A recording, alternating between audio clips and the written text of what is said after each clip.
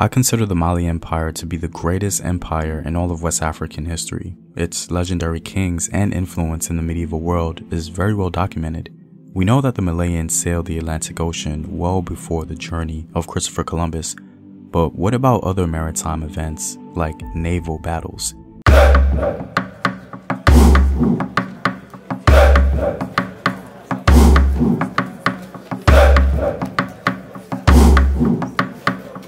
What up, African world? It's Home Team here, and welcome back to another video of African history, culture, and worldview.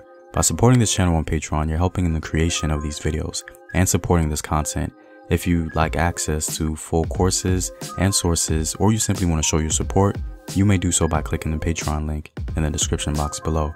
Before we get into any potential naval battles from West Africa, let's first talk about Mandinka military history and also the geopolitical climate of 15th century Western Africa.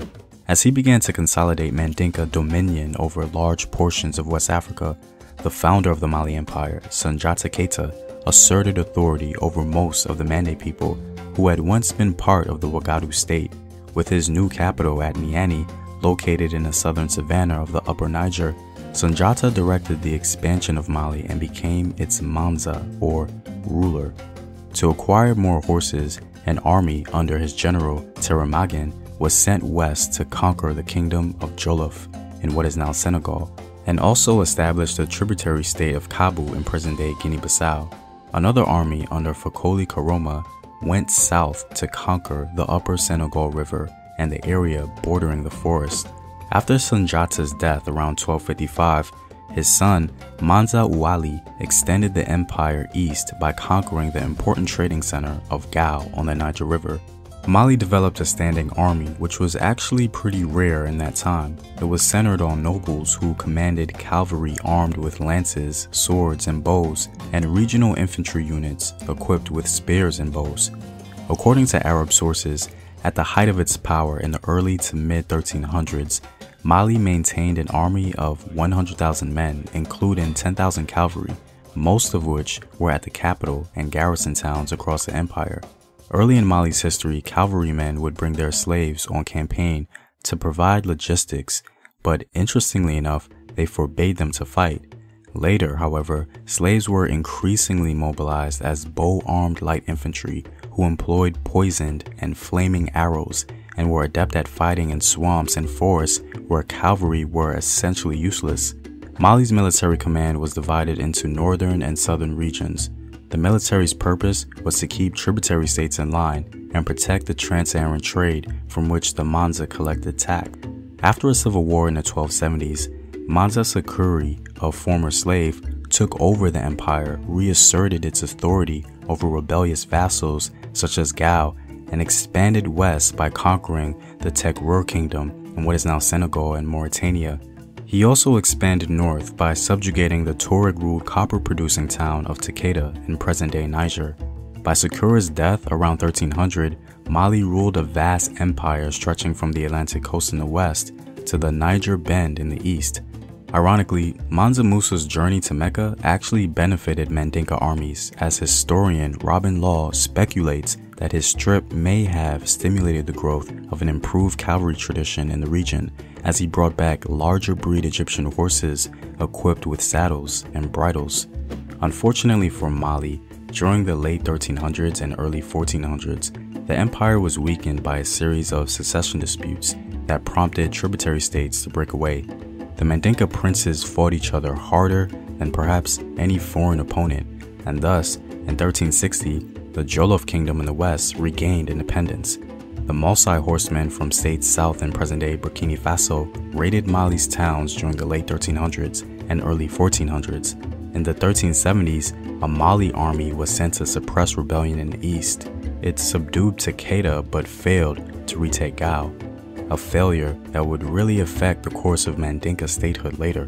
During the 1430s, Mali lost control over much of the trans-Saharan trade when the desert Tuareg captured Timbuktu and Walata, and Jenne became independent. In the early 15th century, the Portuguese began to make some inroads on their former Moorish masters. They began taking coastal Moroccan towns and started to flex their muscles. Much later, Portuguese intrusion eventually led to the so-called Battle of the Three Kings, in which the Portuguese king attempted to help a deposed Moroccan sultan against the new sultan. Now, this is where we get into the little-known naval battle between the Mali Empire and the Portuguese. This naval encounter, though brief, was historic. It was the first time any African empire fought a European force on sea. In the 1440s and 1450s, seaborne Portuguese began slave raids along the coasts of present-day Senegal and Gambia. The earliest West African European military contests waged on the Senegamian coast in the mid-15th century clearly revealed the superiority of poisoned arrows over the armor that Portuguese Marines wore in the period, because the Portuguese accounts of the encounters constantly reveal the fear that they had of poisoned archery. Given the musket's general inaccuracy, musketry was most effective when masses of troops confronted each other, and less effective when soldiers advanced in dispersed order, as they often did in Africa.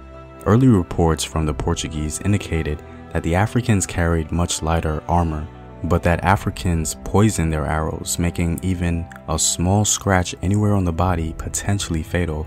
Against this weapon, the Portuguese had absolutely no response, and in 1447, Nuno Tristão, leading a landing party near the West African coast, lost 19 of 22 men of the party to poison arrows and had to limp back to Portugal with a skeleton crew. Other Portuguese mariners met stiff resistance, often even before they landed, by Mali's vassals who piled into large naval craft that outnumbered the invaders, while constantly attacking with the dreaded poison arrows. By 1456, the Portuguese crown realized they couldn't sustain this at all.